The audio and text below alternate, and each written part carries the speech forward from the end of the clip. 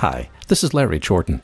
In this tutorial, I want to talk about how we can export our music out of Sonicfire Pro 5 and into something we can use it with. Here's how. First, before we do any exporting, go up to Sonicfire Pro, go down to Preferences, and click on the Export tab.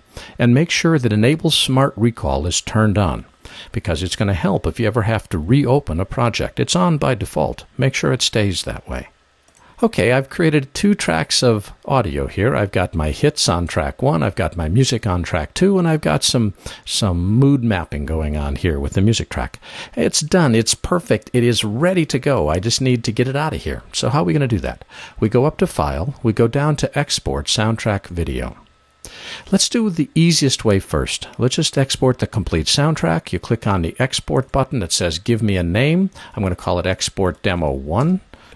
And hooty kazooty, in a few seconds, it's done. It's an AIF file. It can be played anywhere. Well, yeah, but that was too easy. Let's try something a little bit trickier. So this time we're going to go up. We're going to say Export Soundtrack Video. We're going to leave the complete soundtrack. We're going to leave all these default settings up here. But this time we're going to send it.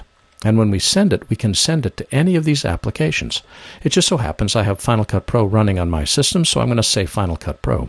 By the way, if you're on the Macintosh, you want to export this as an AIFF file. If you're on a PC, you want to export it as a WAV file. I'm on a Mac, we'll leave it as AIFF. And we click Export. And we're going to save it somewhere, so we're going to call this Demo 2, just to differentiate it from Demo 1.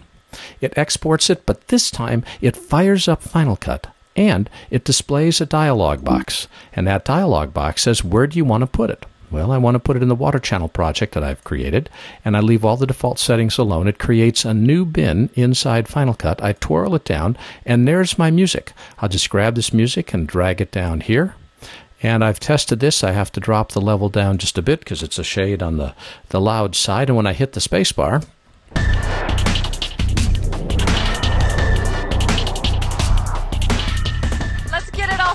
by checking out the trials, where local competitors who dedicate their lives to riding pipeline battle for the chance to compete with the world's best.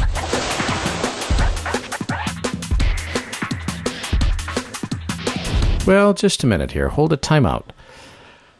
It's cool that I've got the music and I've got those hits in there, but I'd like those hits to be louder. And I want to keep the music so not quite as loud. In other words, I need to export pieces out of here. How do I do that?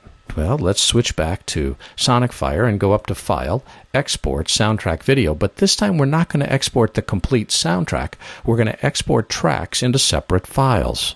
We'll leave the rest of this the same. By the way, there's a number of different sound formats that this supports. The only 2 that I recommend you use are digital video, which is a 48K sample rate, and audio CD, which is a 44.1K sample rate. And absolutely stay with 16-bit.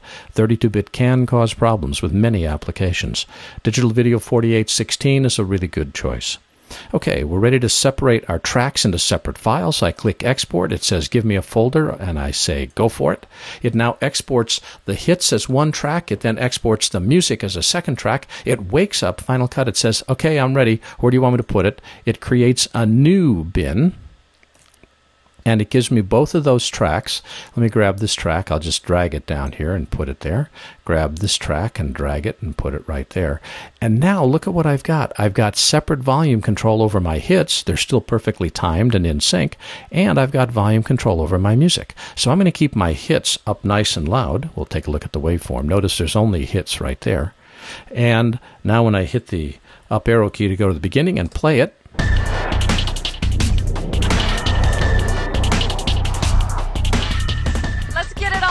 by checking out the trials, where local competitors who dedicate their lives to riding pipeline battle for the chance to compete with the world's best.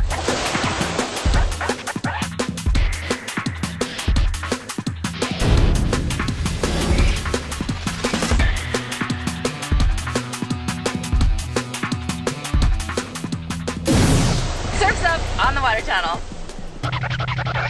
Very cool. I've got nice loud hits. I've got music that sounds perfect. It's got the energy. It's got the drive. And, well, what happens if I want to go back and make a tweak to this audio once it's complete?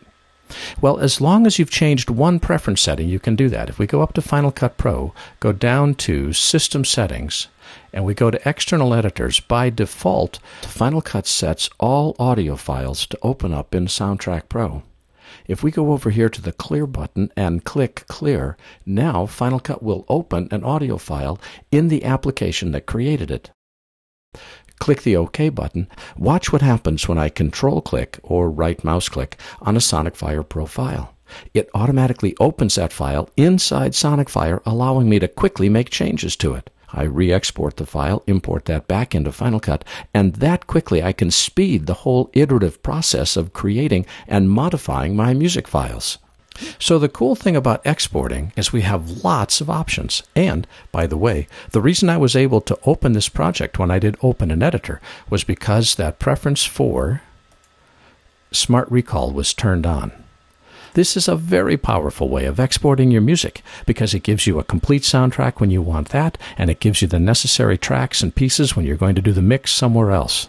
There's a lot to discover inside SmartSound Sonicfire Pro 5, and I hope these tutorials have helped you to understand it better. My name is Larry Jordan, and thanks for watching.